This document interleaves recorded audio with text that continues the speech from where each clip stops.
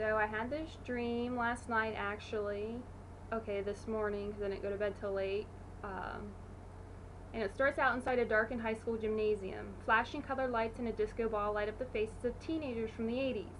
Girls with big hair are wearing dresses with thick ruffles, poofy sleeves, and large bows as they dance and laugh at their senior prom. A boy with a muscle disorder with crooked legs, eyes wandering all over the place, arms bent at odd angles, goes up to his friend, who's sitting at a table, and whispers to her, "It's time to mermaid." The girl's eyes light up and she smiles and pops up to her feet, squealing in an excited voice that is lacking human intelligence, "It's time to mermaid!" And he shushes her, but she doesn't comprehend the secrecy behind his shushing. She just giggles and walks beside him, oblivious to much of the world around her. And in my dream, I got the sense that she wasn't well, obviously she was a mermaid half the time. She just doesn't have much going on up here, not to be mean, but her eyes were like kind of vacant and ditzy. So before they leave the gym, she sits down to wait for the boy as he goes off to get something.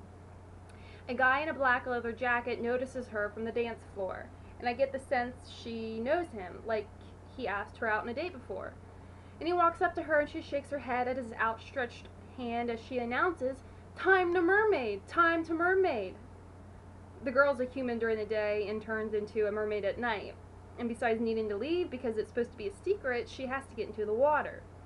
And the guy seems irritated with this rejection, which turns into anger, and he bends down and takes her arm, coaxing her to come with him. And in his mind, he wants to more than just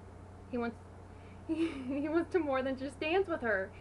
And actually, he's planning on kidnapping her.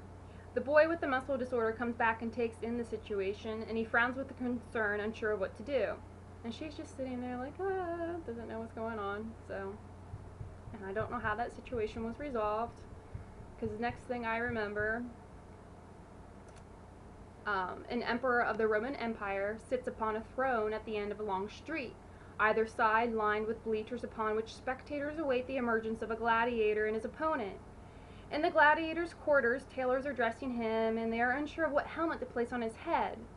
They dispatch me to the armory to get a helmet, but I bring back the wrong one, and I do this several times, running back and forth, and I eventually choose a silver one with antelope horn shooting up from the top of the helmet. And when I place this one on the gladiator's head, the gladiator stands and he seems to grow, and I look up at him towering over me, and I'm not sure if I'm fearful or in awe and reverence of his imposing, powerful presence. And the gladiator waits at one end of the street for his opponent to emerge. The crowd is screaming and clapping as an elephant comes striding down the street along with an army of Mongol warriors. Some riding on the elephant, others running on the ground around its feet. As the elephant reaches the gladiator, he throws off his armor and helmet, but he isn't naked underneath. He's wearing a leather jacket, khaki pants, and a fedora hat. It's Indiana Jones! And he smirks like, "I got this." And then he bolts straight at the Mongolian elephant, whipping a rope out and throwing it up onto the elephant's back. He starts to scamper up the side of the elephant's belly when a warrior swings down on a different rope. And Indy just smacks him, and the warrior goes falling to the ground, and then Indiana Jones takes his rope and continues to climb up the elephant. And that's how that ends. And I'm not sure if I've shared Indiana Jones' dreams before, but he actually shows up in my dreams a lot. And I love those movies, so obviously that's why. So, at some point in my dream, I see a quick succession of static noise disrupting my dream world.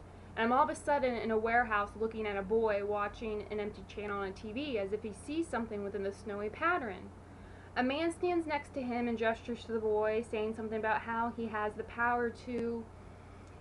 I don't remember what his potential power is, which really sucks because I remember feeling quite intrigued by the power that this child had, and I don't remember what it was.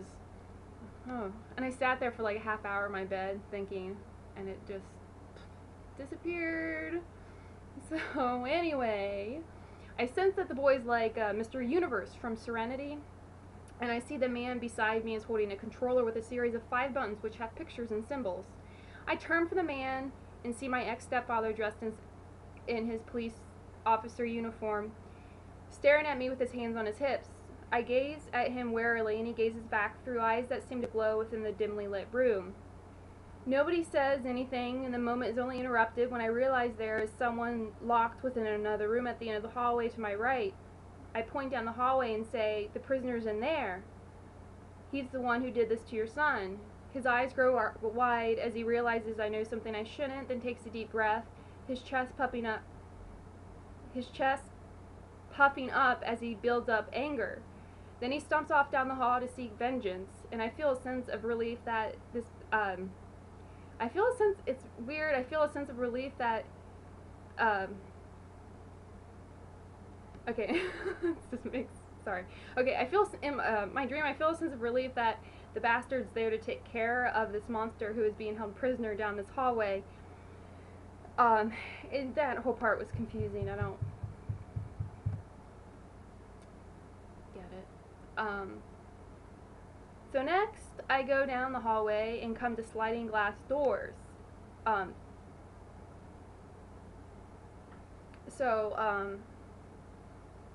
It's not like a prison cell. There's these sliding glass doors, and the room beyond is pitch black, and this is where the prisoner is being held. I don't know who this prisoner is, what they did. Well, this part of my dream is very confusing. Anyway, on the door there are buttons on a remote hanging. There's buttons on a remote hanging from the door, which are the same buttons on the controller from earlier. As I'm examining them, my brother walks up to me and takes it, then pushes some of the buttons. And I gasp as the doors open, and I tell him he can't do that because the prisoner will escape. And my brother says he doesn't understand and brushes off my warning, explaining he knows the guy. So one of his friends from high school emerges from the shadows in that room and walks out. And I stop him and say he has to stay in that room. And he actually listens and turns around and goes back into the room. After my brother's friend disappears into the dark, my brother and I walk into the room. Our eyes adjust to the dark as we venture further into the room, and we see a bed. A shriveled figure is curled up on the bed. It's an old woman with long white hair pulled back in a braid, and she's dying. And my brother leans down to her and places his hand on her cheek and says, "Stay with us. Take some of my energy and stay with us." The woman smiles and shakes her head, then turns toward me and says, "His energy is more powerful than anyone. He has lots of it. Take care of him. He's going to do great things." As she says this, my brother watches her with compassion on his face and a kind smile, still holding her cheek as she dies, continuing to say to her, "Stay with us." So that's the last part I remember before I woke up. And I had more dreams. I had a lot of dreams, but I won't bore you with those since they're really uneventful and mundane. So, like, for example, I was in an old childhood home phoning my mom to bring me a can of lentil soup. So that's really boring. There's a lot of that stuff. So that's it.